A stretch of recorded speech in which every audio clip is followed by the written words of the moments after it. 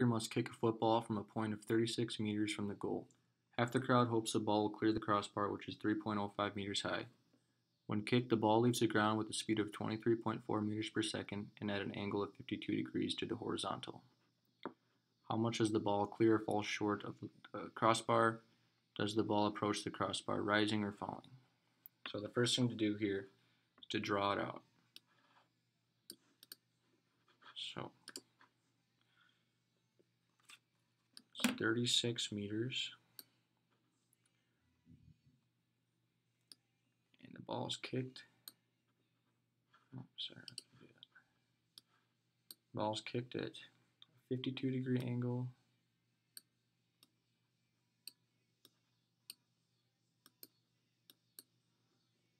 And at an initial velocity of 23.4 meters per second. 36 meters away. And the goalpost is 3.05 meters high.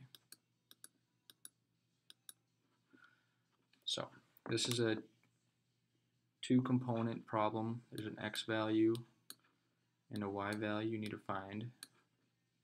And I always start off by drawing the chart so I know what components I need to find.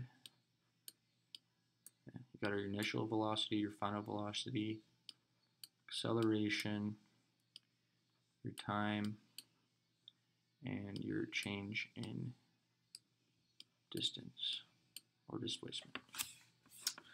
So first we need to find the initial velocity of x and y because we're given an unknown angle here, or known angle, but it's an unknown x and y component. So the first thing you have to do is find these two distances, or in this case velocities. So you take 23.4 times the cosine 52 to get your x, your x value, and 23.4 times the sine of your angle to get your y value. And when you calculate that out,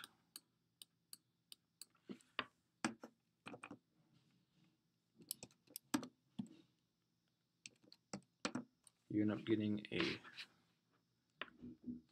x initial velocity of 14.41 meters, what the heck, meters per second. And your y value becomes 18.44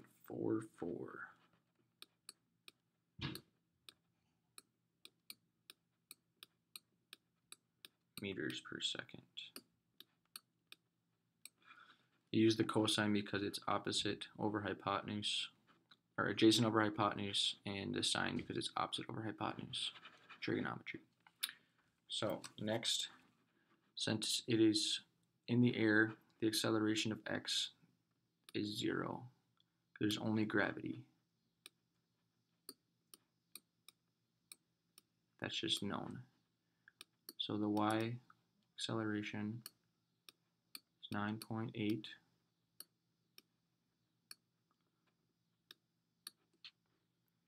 meters per second squared. The change in displacement or distance, in this case, the x value is 36 meters. And we need to find the y. So how are we going to do that? We have three values here, so we can find out the rest.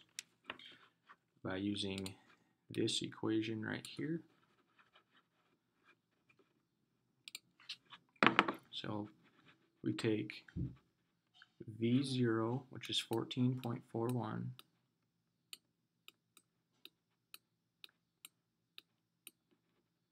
equals the change in x, which is 36, times t, and that's what we're trying to find. We're trying to find t so we can find the displacement of y. And in this case, a is 0, so that becomes 0, which cancels this out. That's a t. So we take 36 divided by 14.41 to find the time in seconds.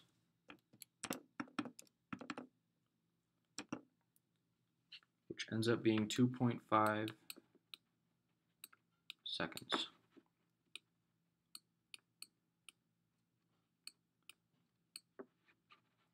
And that is the same for the x and the y.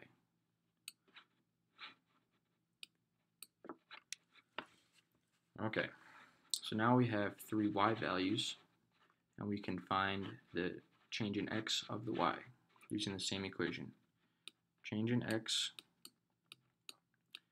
equals V0t 18.44 times the time 2.5 plus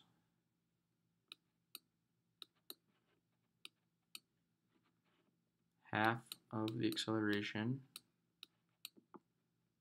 negative 9.8 the acceleration, times r times squared, 2.5 squared. And when we type that all out,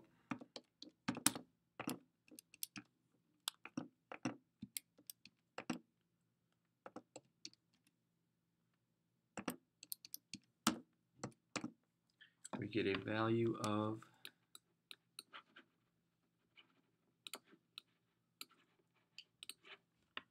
15.5. I'll just say 15.48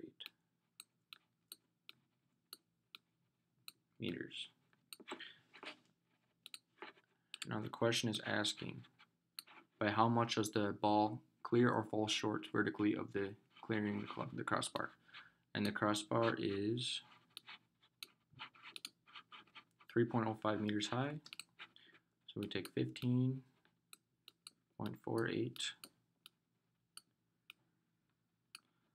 which is how high the ball is at this time and that distance. And we subtract it from 3.05.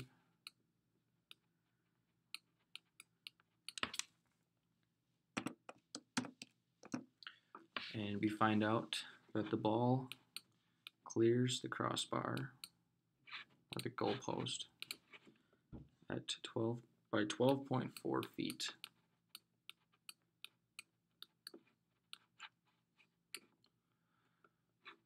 The second part of this question is asking, does the ball approach the crossbar above or beneath it, or while it's still falling or rising? You can figure that out by finding the final velocity of y, which will indicate the direction. So to find that, we need to take VF, this equation is what you use, equals the initial velocity plus acceleration times the time.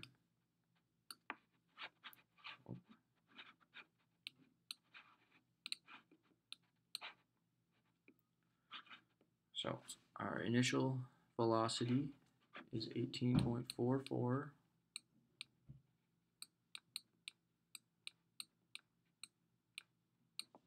plus negative 9.8 times 2.5.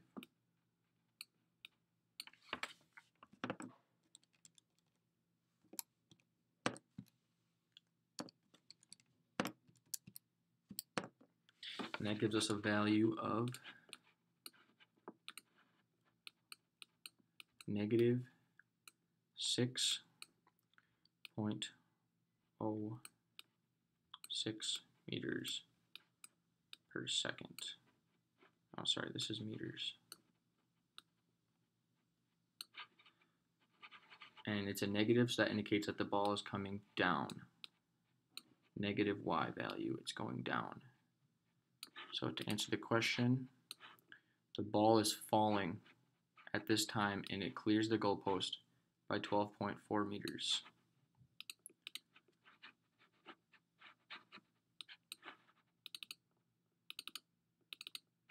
Hope this helps.